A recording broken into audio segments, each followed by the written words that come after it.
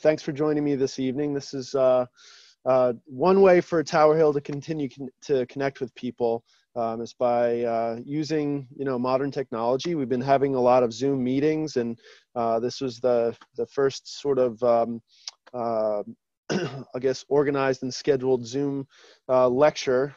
So really looking forward to sharing with you this evening all about restoring the Frank L. Harrington Senior Apple Orchard at Tower Hill. So this is a shot from quite a few years ago. This is the apple orchard looking toward the secret garden. You can see the lawn garden pergola there in the background. You can see a car there off to the left if you're looking closely enough.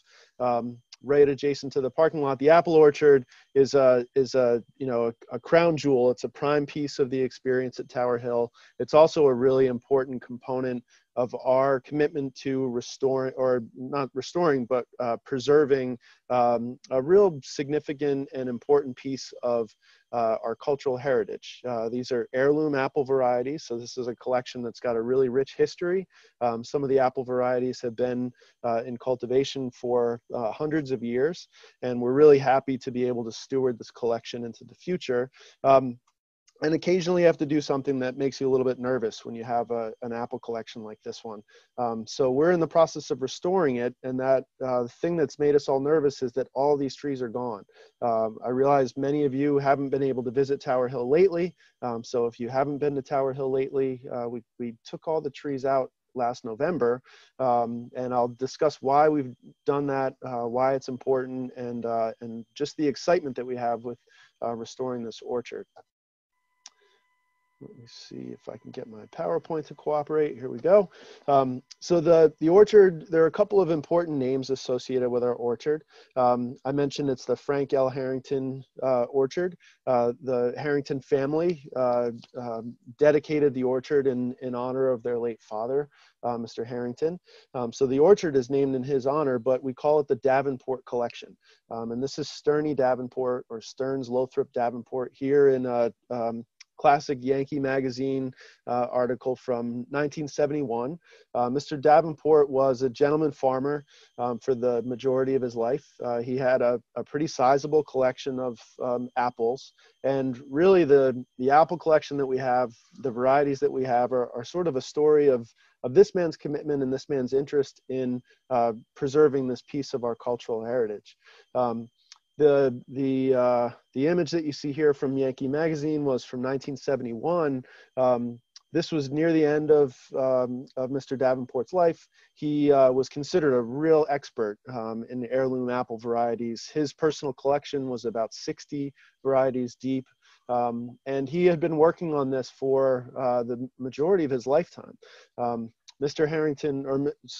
Davenport, during the Great Depression, led a WPA project aimed at removing old, diseased, unmanaged apples from around commercial orchards. This was an effort to get people to work. We can certainly appreciate the importance of that during the time period that we're in right now. This was also an effort to help the commercial apple industry control insect and disease on their trees by removing unmanaged trees from around those orchards. He was helping to eliminate a source of insects, a source of pathogens that might impact those commercial orchards. And it was also a way to give people some firewood to heat their homes. And in leading that project, which was a very important project, he realized that he was in some ways maybe cutting down the last of a variety of apple that would be found no place else. There were a lot of apples that were developed when Americans really started or landed here in this country. Apples were developed over generations. A lot of times there were sports or breeding work that was done to try to create new varieties. So there's a lot of diversity in the apple genome. There's a lot of diversity in the apple varieties that that we've had historically in this country. And unfortunately, the apple varieties that we have now in the grocery stores are limited to just a handful of varieties. And for the most part, those are varieties that ship well, store well, look good, and are pest and disease resistant. So we're really lacking a lot of flavor, a lot of color, and a lot of interest. There's a lot more out there. And Mr. Davenport recognized this even in the 30s and 40s. This is an excerpt from a report that was written by his daughter, and I think it tells a nice historical story. So I just figured I'd read a few parts of it. She was obviously quite proud of her dad and the work that he had done. So it starts out with, his name was Stearns Lothrop Davenport. He's sometimes been called a modern day Johnny Appleseed. Started in 1930, where he had the idea of bringing back old varieties of apples when he had charge of that that WPA project that I mentioned before, cutting them up for firewood. He felt these old varieties were parts of nostalgia that were going to be lost forever. And this is really a story of a partnership between Mr. Davenport and the Worcester County Horticultural Society. The Worcester County Horticultural Society is the organization that owns and operates Tower Hill Botanic Garden. We're quite old. We're well into our second century, nearing the end of our second century, in fact. We've been around for a long time. And in 1951, Mr. Davenport approached the Worcester County Hort Society, decades before Tower Hill was even a vision, to find out if the Hort Society would be interested in partnering with him on this effort to preserve heirloom varieties of apples. And Myron Converse, who was president of the Worcester County Hort Society at the time, agreed that this would be a fantastic project for the Worcester County Hort Society to get involved with. And so they worked together to collect apple varieties, bring them back to Mr. Davenport's home farm in South Grafton, Massachusetts, and then to embark on an effort to distribute scion wood. Now, you'll hear that term scion wood quite a bit through this presentation. Scions are essentially propagules of apples. So apples don't come true to seed. If you try to grow a seed of a Macintosh, for example, you won't get a Macintosh. You'd get something that may have some properties of Macintosh, but might also have properties of other apples that were involved in pollinating that ovary that became that seed. And so it's important that you, in order to preserve or appreciate a particular variety of apple, you have to propagate it in a format that we call asexual propagation. And I'll show you a great video on how we do that with apples a little bit later on in the presentation. But the idea was to collect as many of these old varieties as they could, and then to distribute scion wood, so cuttings basically, from those trees, so that other people could appreciate, other people could grow these apples, whether they're in commercial orchards or just backyard orchards. This is a great way to distribute the scion wood, to essentially create a large pool of preserved varieties of apples. In 1967, the farm was sold to a commercial grower who wasn't interested in preserving this heirloom orchard, and so they really had to find a new home. And so it's pretty interesting that Yankee Magazine article was written in 1971, and it talks about the effort to find a new home for the apple orchard. Tower Hill was started as a garden in the mid 1980s. So in around 1970 or so, 67, 70, there really was no site that Worcester County Horticultural Society could find to bring the apple orchard. So they reached out to Old Sturbridge Village, and Old Sturbridge Village agreed to take on the orchard. So the Worcester County Hort, this is confusing, but the Worcester County Hort Society owned the orchard. It was housed at Old Sturbridge Village, which stewarded it for a long time. And in fact, they still have pieces of that collection on the grounds today. And then eventually, when Tower Hill became an entity, the organization was able to move those apple varieties into this brand new garden. So here's an aerial view of Tower Hill Botanic Garden from 1992. Those of you who are familiar with the garden can see the farmhouse here. The farmhouse dates back into the 18th century. There's the lawn garden, newly planted. You can see a lot of the trees and shrubs are quite young, but you can see all the brick paths that line the lawn garden. And if you look closely, what you can see down in the lower half of the image is the newly planted apple orchard. This was one of the very first projects that Worcester County Horticultural Society took on when they started building Tower Hill out, was to move what had become 119 varieties of heirloom apples to the garden to be celebrated, but also to be stewarded for future generations. And so by 1992, the apple orchard had been fully planted. Here's another shot of it just a couple of years later, and you can see off in the distance the Stoddard Center. That's actually the gift shop on the other side of those windows. The lawn garden pergola, which you saw in that initial image that I had in the first slide of the presentation. And so by 1994, the apples were doing quite well. It was actually a volunteer for Worcester County Horticultural Society who did every single graft to bring to propagate these trees and bring them here. So we've had the apple orchard obviously at Tower Hill for just about 30 years. We had, as I mentioned before, 119 different varieties. And for many, many, many years, we administered what we called the Scion Wood, or the Scion Distribution Program. So if you were so inclined, you could reach out to Tower Hill, get a brochure, an order form like the one that you see in the screenshot here, and you could choose which apple varieties you were interested in. You could order them. We would every late winter, early spring, we would sell Scion wood by pre-order. You can see here we sold them for the grand price of $3 a piece.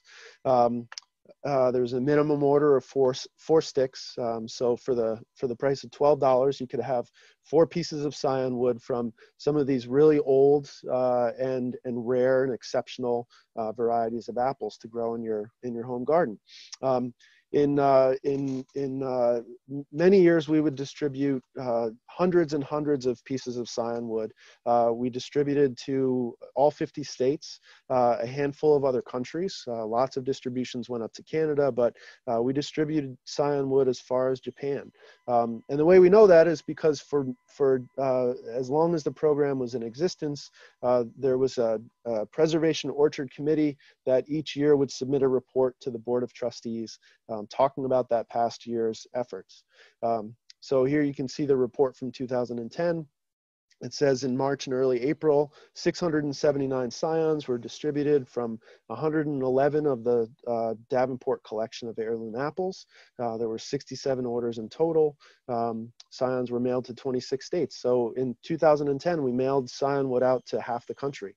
This was a very important way for us to continue to preserve this collection and to ensure that these varieties of apples were distributed across a wide geographic area so that they could be preserved in many, many different places.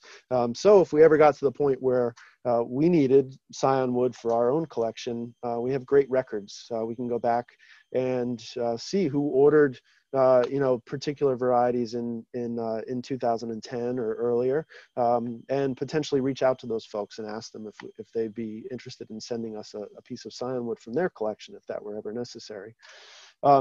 Unfortunately, by 2011, we had a pretty harmful, really downright awful pathogen move in to the collection and start to really ravage the collection. So you can see here by 2011, by 2011, this was the report of the Preservation Orchard Committee. It says here, unfortunately, in 2011, no Scions were distributed from the collection due to the occurrence of fire blight, Erwinia amylivora. during the 2010 growing season. And I'm just going to read this in whole before we move on to the next slide. It says, apples, like many members of the rose family, are susceptible to this bacterial disease. The disease first manifested itself in a handful of trees in the late season section of the orchard. That refers to the fact that we had early season apples, mid-season apples, and late season apples. And they were planted out that way so that we had a progression of bloom and a progression of fruiting across the orchard. Over the course of the 2010 growing season, it became apparent that the disease had spread to 24 of the 238 trees. Measures to control the disease, particularly pruning out infected materials, began at once, continued throughout the 2010 season. In the spring and early summer of 2011, copper-based sprays, we'll talk about that again later, were added to the routine, as well as limited pruning, careful sanitation in an effort to eradicate the blight. The fight is ongoing and will continue into 2012 and likely 2013. And then the final piece is no scions will be distributed from the orchard until the scions are deemed free of the blight. And the reason for that is that fire blight is harbored in old wood. And so distributing scion wood from an infected tree is a surefire way to infect someone else's orchard. And that's not something that we were interested in doing. So, fire blight. Fire blight is a bacterial pathogen, as was mentioned in that report. Plant diseases fall into several different categories: fungal pathogens, bacterial pathogens, viruses. So just like diseases that impact humans, you know, we all know about viruses for sure. We also know that we take antibiotics for bacterial diseases, and then there are certain, you know, fungal ailments that might impact people as well. But fire blight happens to be a bacteria. It's named fire blight for a couple of different reasons. One, for the fact that it leaves diseased tissue looking like it's been singed or burned, as you can see in this image here, but also for the fact that it moves so quickly through a tree or through an orchard. Fire blight, once it impacts an orchard, can move incredibly fast through the vascular system of a tree. And in fact, it has the ability to kill a tree depending on the size and overall health of the tree and how well it's maintained and how quickly you can respond to the presence of the pathogen. It could certainly kill a tree in a single season. So it's virulent, it's a terrible disease, and it's something that we hadn't really experienced to the degree that we did in 2010 at Tower Hill.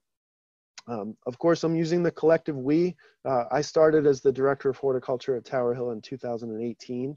So this all precedes me, and I'm really talking about the work of my predecessor, Joanne Vieira.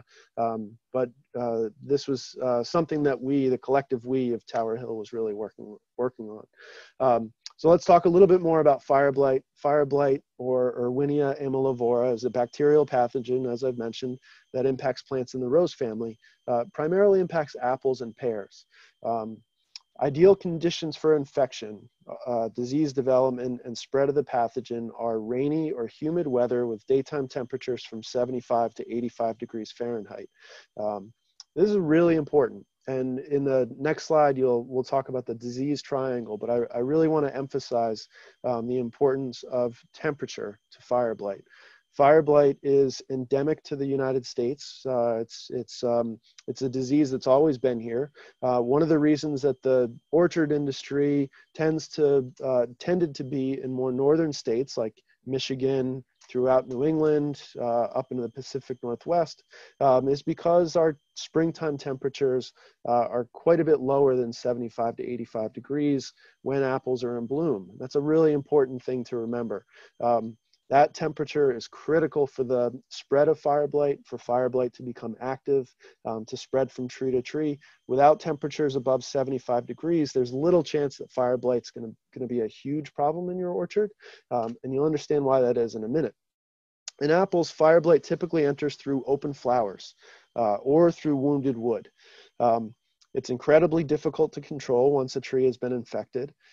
If you're not growing edible plants like apples, you could treat a tree systemically with an antibiotic called streptomycin. Copper can be effective at treating fire blight. sprayed as a foliar application, but timing and application are really difficult just because of the time of year, the speed at which fire blight moves around, and how it moves through a tree. It's really difficult to get the timing right. But there are resistant varieties, and resistant rootstocks are really key to controlling fire blight in an orchard. I haven't talked about rootstocks yet, but I'll get there.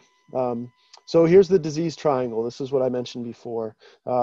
For disease to cause symptoms, you really have to have three key components. First of all, you have to have a susceptible host.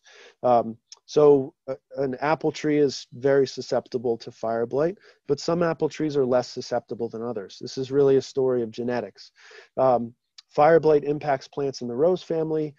It impacts pears and apples more than it impacts other plants in the rose family. The rose family is a pretty large and diverse family of plants. But fire blight doesn't impact things in the ericaceous family, like rhododendrons and azaleas. Fire blight might land on a rhododendron or an azalea, and it doesn't cause disease because that plant is not susceptible to it. So susceptible host is one of the key components of the disease triangle. Next, you have to have the presence of the pathogen. So as I mentioned before, fire blight is endemic to the United States. It's always been here as long as we've been here. It's not an introduced disease that was brought in, like, say, chestnut blight or, say, Dutch elm disease. Both of those were brought over from Eurasia. Fire blight is a disease that always has been here in the United States. And then you have to have an environment that's right for the disease. So you've got to have all three things in order for a pathogen to cause disease. And in the case of fire blight, that conductive environment wasn't really present in New England up until about 20 years ago. So 15 to 20 years ago, the temperature in spring started to really rise on a pretty consistent basis. We track weather data for the UMass Cooperative Extension. So these are charts that I have some familiarity with. This is weather data from the year 1997 in the month of May. And what I want to call your attention to is the maximum air temperature column. So in this column here, you can see that the maximum air temperature for the majority of the month of May, at least the early part of the month of May, had a high of about 65, 73 degrees on May 12th. But that was kind of an outlier. For the most part, we were in the 50s, the 40s. This is a pretty typical May for this area in New England, for Boylston, Massachusetts. This is what we'd expect to see in Boylston and what we might consider a typical spring. 2010, we had a pretty atypical May. We had temperatures that were well into the 80s in the early part of the month. Temperatures well above that 75-degree threshold that I mentioned before. And that 5-day period is really what led to the spread of fire blight throughout the orchard that we saw during that year. Temperatures above 75 degrees, especially when the evening temperatures remain above 55 degrees Fahrenheit. Remember, that was the other key component of temperature. And you can see here the minimum air temperature on those days pretty much stayed above 50, mostly 55. Started to cool off by the time you got to May 6th. May 5th, May 6th, but this is really the story of why fire blight was such a problem. And the reason that this timing is critical is because of something that I mentioned in one of the previous slides, that fire blight can move from tree to tree through open flowers. And in fact, that's the best way for fire blight to enter a susceptible host plant, is through an open flower.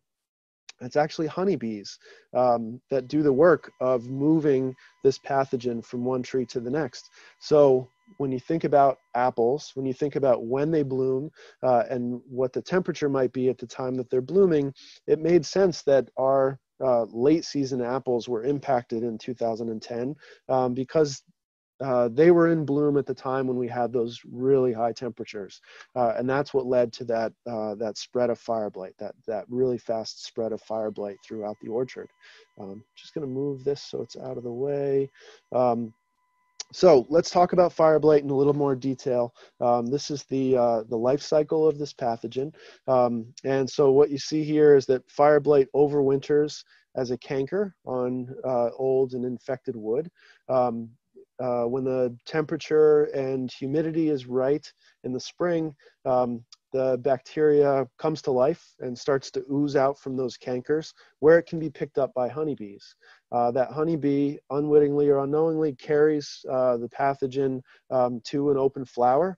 As it's doing its important work of pollination, it's also carrying that pathogen with it, and the pathogen is then, those bacteria are then entering the vascular tissue of the tree and causing disease. So you can see here in this next image, the infected blossoms shrivel. That's the first sign that you've got fire blight. That's the time to get in and really start to prune out your infected wood, because if you don't get it quickly enough, then it'll just spread throughout the entire vascular system of the tree. So you've got here in this image shoot infections, blossom infections, and then fruit infections. This definitely has a big impact on affected fruit. This cycle will repeat for as long as the temperatures are right, as long as there are open flowers, and so fire blight will just continue to spread through an orchard like ours. And then finally, the infection will spread into wood, a new canker will form, and that's where the fire blight will come from the next season, for the next season. So that just gives you an understanding of how the life cycle of fire blight works. See if I can move to the next slide. So in very short order, we went from a beautiful orchard, one that we were quite proud of, that had this historical significance, preserving germplasm, distributing scion wood, making sure that these important and exceptional and rare and unusual varieties of apples were preserved throughout the country and throughout the world, to an orchard that started to look a lot more like this, with trees that were still achieving our collections goals, but we were unable to distribute scion wood, so we lost that piece of that important puzzle, and the trees themselves really started to look pretty bad, pretty unsightly, and not exactly in the best of health. We had lost about a dozen varieties altogether, so that collection of 119 trees was shrunk down to about 107 trees, or varieties. So the orchard was really in need of some restoration. Here you can see a tree that was just completely killed off by fire blight. And we had more and more of this. As the temperature has warmed, we've seen more presence of fire blight throughout the collection. And despite our best efforts, it was really time to kind of reset the clock. So in steps a guy by the name of John Bunker. Now John is probably today's version of Sterny Davenport. He's an incredible expert. And I mentioned a little while ago that I started at Tower Hill in September of 2018. One of the first people I met outside of the small circle of staff and trustees was John Bunker. John came and met with me in November of 2018, sat me down, we had lunch at the cafe, and he said, I want to help you restore your orchard. You've got to cut all your trees down and start over again. So you can imagine my shock. I'm 2 months into the position, and I've got this apple expert telling me I need to cut down all my trees. After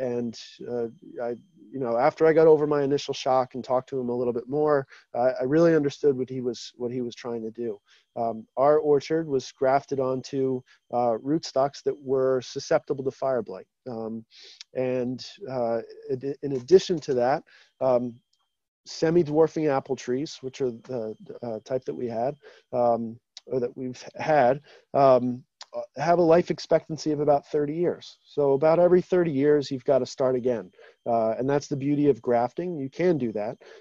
Now, if we're planning for doing that, we might do it over the course of, say, 5 or 6 years. That way we're not cutting down the entire orchard all in one fell swoop.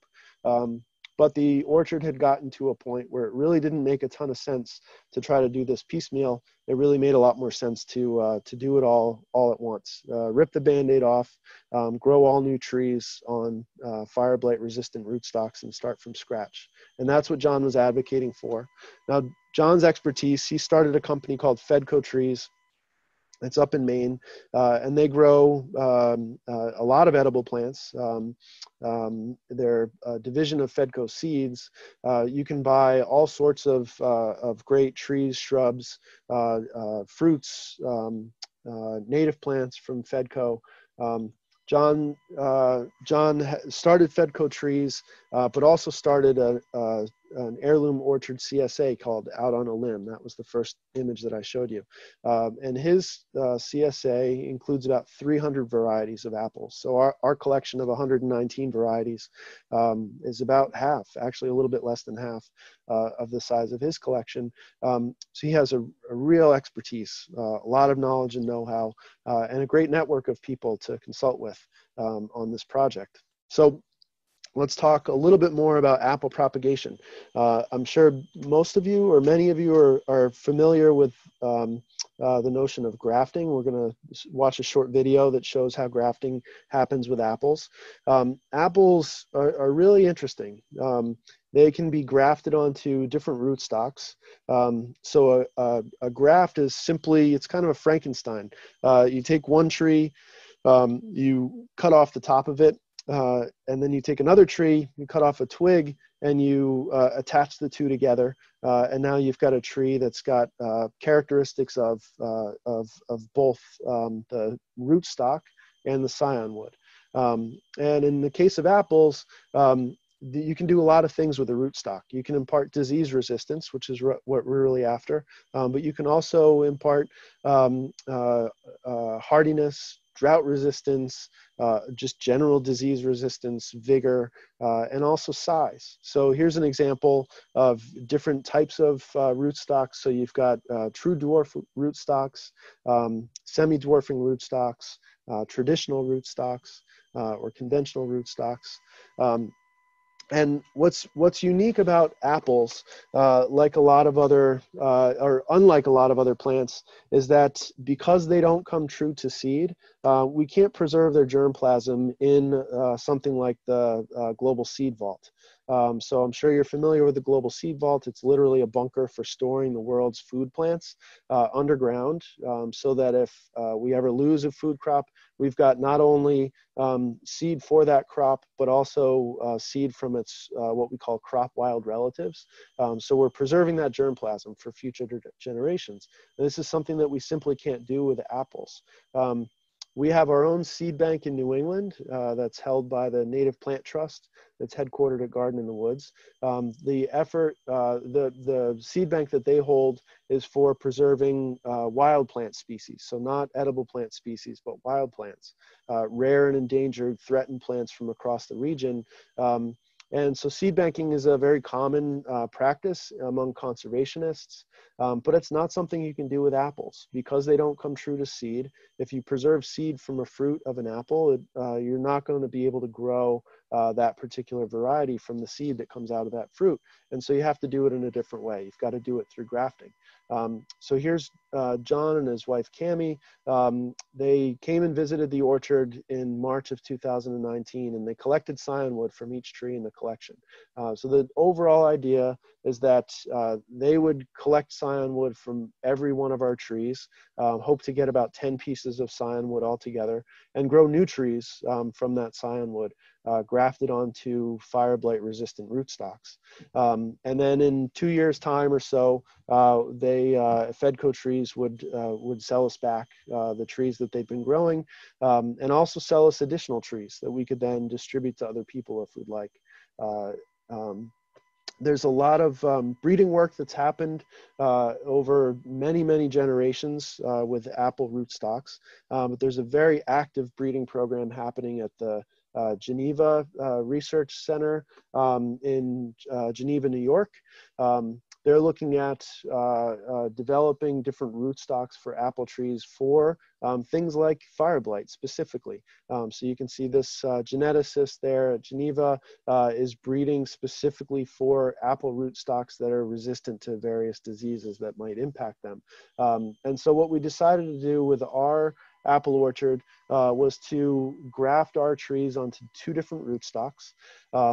One is a tried and true sort of old rootstock that's got a fairly substantial, or it has a substantial track record for fire blight resistance, also for cold hardiness, for drought resistance, just a really good rootstock, but one that was selected because we know how it performs in this area. And then one, and that's M111, you can see. And then the other rootstock that we selected was a Geneva rootstock that has less of a track record, but some really great research behind it to show that it's fire blight resistant. And that's the G890 rootstock.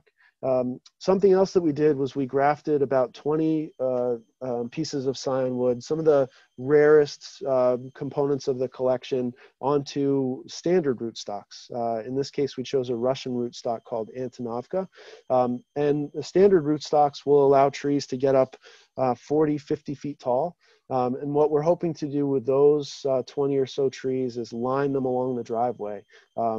The nice thing about standard rootstocks is they can survive for maybe 150 years. They're really long-lived trees. They get quite large, but they can survive for a very long time. And so that's appealing to us, to have, you know, this, even the next time we have to make a restoration like this, we'll have these standard apple trees kind of representing that collection, lining the driveway up to the top of Tower Hill Road or Fuller Drive. For everyone to see, even as the rest of the orchard is undergoing a restoration, say in 30 years' time. So overall, the timeline, as I mentioned before, John from Fedco Trees took scion wood off of every tree in the collection in the late winter, early spring of 2019. They were grafted a short time later onto these three different rootstocks. They've been growing there at Fedco Trees now for a single season. They're entering their second season now.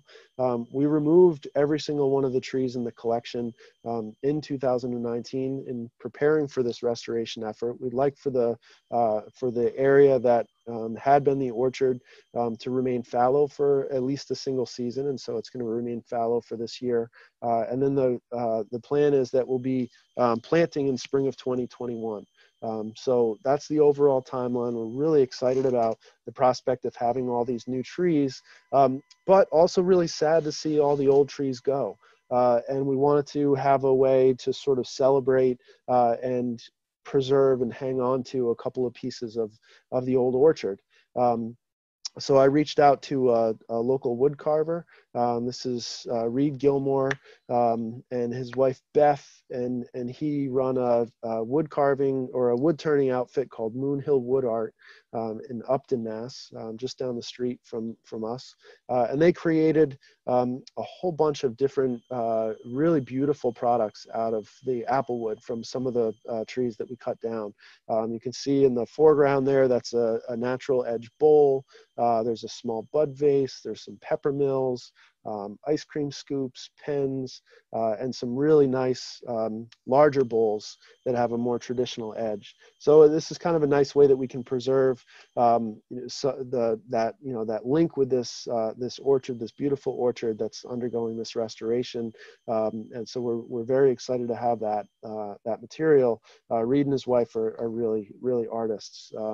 And I know that the gift shop has some of this wood in the available for sale. So if you're ever interested in taking home a piece of our preservation orchard, that's definitely a good way to do it. You can certainly buy an ice cream scoop or a wine stopper or something else like a pepper mill from the gift shop there.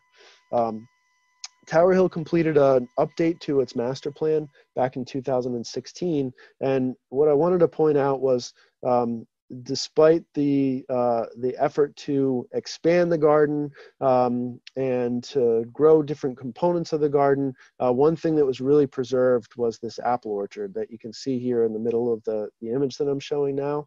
And in fact, the idea was to expand the orchard to feature not just the heirloom apple trees, but also potentially pears and other fruit trees, peaches, and maybe some of the modern day varieties that we grow.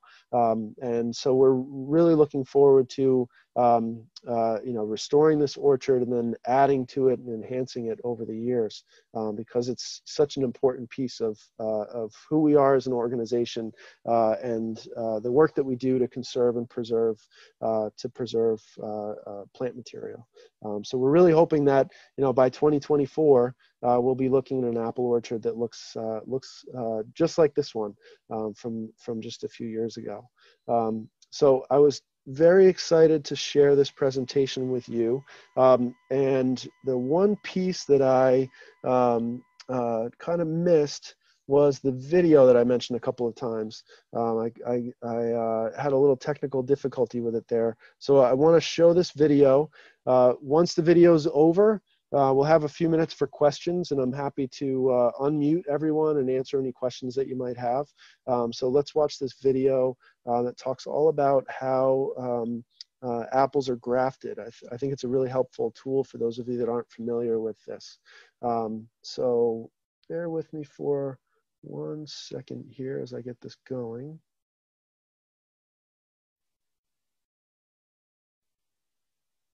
This is one of a series of videos from the People's Trust for Endangered Species on practical orchard skills. In this one, we deal with how to graft fruit trees using the whip and tongue method. I'm going to show you how to bench graft, which is how you propagate a new fruit tree using scion material and rootstock. We normally do this in the late winter or early spring, and to do this you're going to need a sharp knife, some clean sharp secateurs, some grafting tape. This is polythene based, a little bit like freezer bags. You can actually use chopped up freezer bags if you don't have any grafting tape. Some grafting wax melting over a candle here, some dormant scion material. Now either collect this from a tree of a known variety that you want to propagate, or from a favourite tree in your orchard or back garden, and some rootstocks. We're going to graft the scion material to the rootstocks using the whip and tongue method.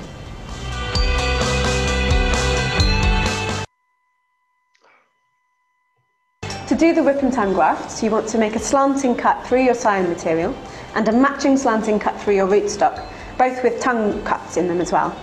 The idea is that you interlock the tongue cuts, which will hold the graft fast and maximise the amount of cambial contact that you get. The cambium layer is the layer just below the bark, between the bark and the wood, and this is the layer of active growth. So it's really, really important to match up the cambium layer of your scion material and your rootstock, because this is what will heal the graft and create the union. Firstly, trim the base of your scion wood, as this bit will have dried out.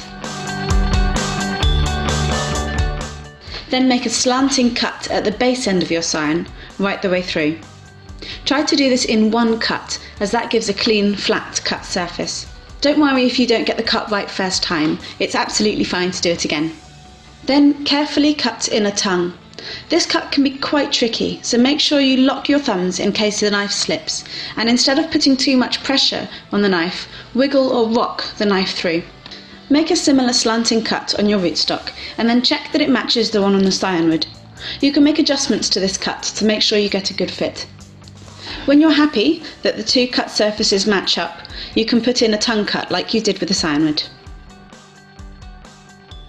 It's best to use scion wood that's the same diameter as the rootstock, but this isn't always possible. If they vary in size, then you can modify your cuts and your graft accordingly. Here, the rootstock is larger than the scion material, so the cut to the rootstock doesn't go all the way through, but instead is slightly to the side. This means that we can create a cut that mirrors the one on the scion material. This is called a modified whip and tongue graft. Next, we need to bind the graft that we've made with grafting tape. This both keeps the cambium layers pulled together and stops the graft losing any moisture. Then we need to seal any other cut surfaces that we've made with grafting wax, pot it and label it.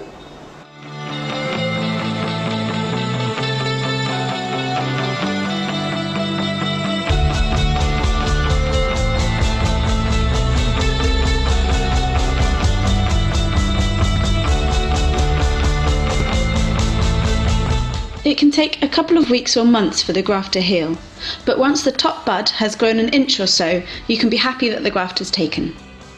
Don't worry if you get any failed grafts. If you plant out the rootstock, they should survive. This means you can bud graft to them in the summer, or give another go bench grafting next winter or spring.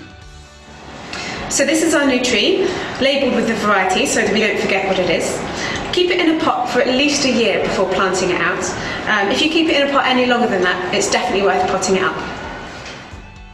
For more information about grafting and other instructional guides, see the website at www.ptes.org/orchards.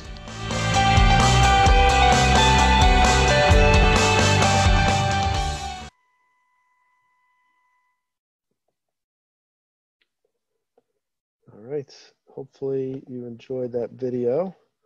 Now I'm going to stop sharing my screen, and I'm going to attempt to mute or unmute all of you and allow you to ask any questions that you might have.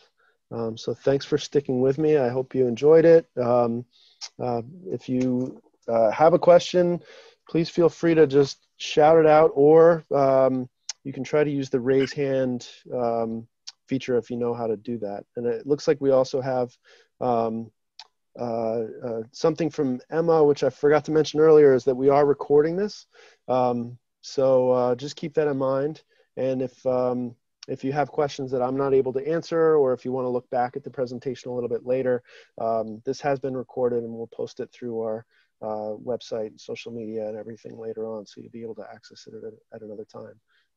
So, any questions? Mark, how different is it when you do air layering? Wouldn't that work grafting also? Yeah, so air layering is another method for propagation where you basically scar the outside of the trunk, wrap maybe sphagnum around it, a material that's going to hold that moisture in, like a plastic of some type. And what you do with air lay, it's a great way to propagate something that doesn't root very well. But it's pretty complicated and it's kind of difficult and it's slow. And grafting is really quick. It works very well as long as you know what you're doing. And it's just a lot easier than air layering would be, but it would allow you to grow one of these cyanwoods on its own root. And so in that case, you're not going to be able to impart those important characteristics that I mentioned before, like disease resistance or drought resistance or size. You're sort of left to whatever the genetics of that cyanwood are. And so it's not a favored method. I don't know anyone that's air layered an apple tree, but it's probably feasible and possible to do that. It's just it's not something that's typically done with apples. I gotcha. But good question. Any other questions? Were you able to track down the majority of the varietals that you had before? Yeah, so we were. So we have, when we replant the orchard, we'll have all 119 varieties. So John was able to track down the 12 varieties that we were missing. We did have that repository of data on where cyanwood had been distributed. So if we ever needed to, we could tap into that network and potentially find that cyanwood elsewhere. But luckily, we were able to find all 12 of those missing varieties through Fedco trees. And you know what you have to keep in mind with something like apple trees is that you're essentially creating clones. So every tree is a clone of the next one as long as it's the same variety. So whether that cyanwood came from a tree that originated at Tower Hill and was part of our cyan distribution program, or originated elsewhere, at some point it originated from a single tree. And so it's the same exact genetics, it's the same exact variety, whether it came from a tree that we had a hand in scion wood for or someone else. So we have the same varieties, even if they came from a different spot. I hope that makes sense. It's a little complicated and difficult to understand sometimes, but I hope that made sense. But we were able to track down all 12. Mark, how many are left at Sturbridge Village?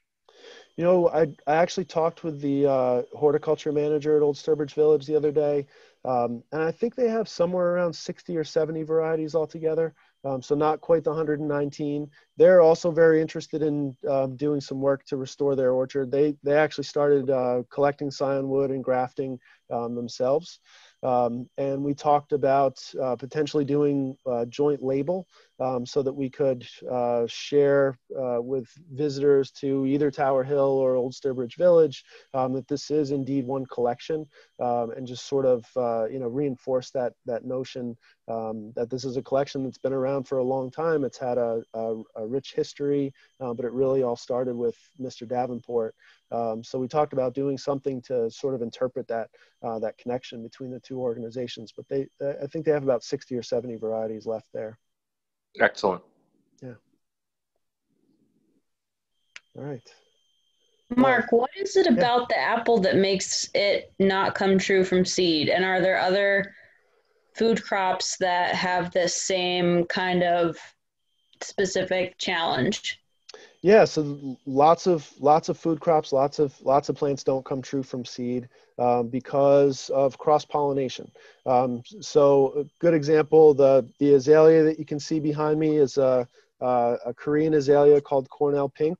And if you were to grow a seed from fruit that developed on this shrub, the resulting progeny would have flowers that look slightly different from that Cornell Pink because of cross-pollination. So you've got pollen coming from one plant being moved by a pollinator to another plant, and so you're basically taking the genetics from both of those plants and splicing them together to create a seed. And so most plants don't really come true to seed.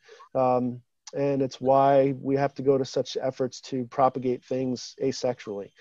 So the Cornell Pink behind me, that azalea, that was stuck as a cutting in a nursery. Rhododendrons and azaleas are pretty easy to root.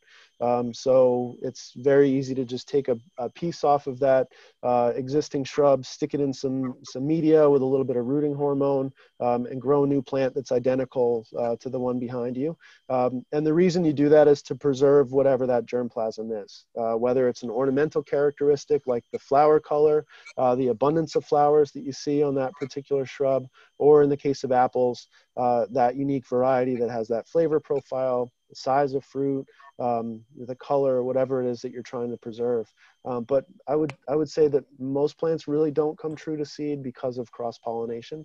So you find more examples of plants that don't come true to seed than you do of plants that do come true to seed.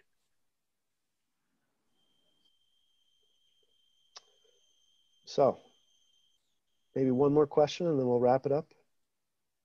And if there isn't one, that's fine too. All right. Well, this has been great. Thank you all for sticking with me. I know it's the end of the day, and I appreciate you sticking around. As I mentioned before, this will be posted to our website, so you'll be able to listen to it again and see the slides again if you'd like. Share it with friends if you enjoyed it. And I will be doing another one. We haven't set a date for that one yet, but I will be doing another webinar on native plants for New England gardens. So be on the lookout on our social media channels for that as well. Thank you all for listening in, and hope to see you out in the garden sometime when this whole thing blows over. So long. Thanks, Mark. Thank you very much.